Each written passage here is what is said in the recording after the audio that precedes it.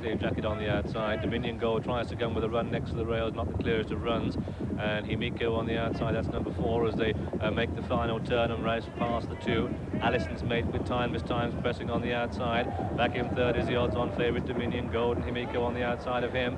Down towards the final furlong, and Allison's mate gets reminders, and Timeless Times is closing on the outside inside the final furlong. And Allison's mate pressed hard by Timeless Times, getting a smack or two. But what a brave horse he is, and it's the Timeless Times going on by half a length. He's going to make it 16 at the line. Timeless Times is the winner. Allison's mate second, Dominion Gold third.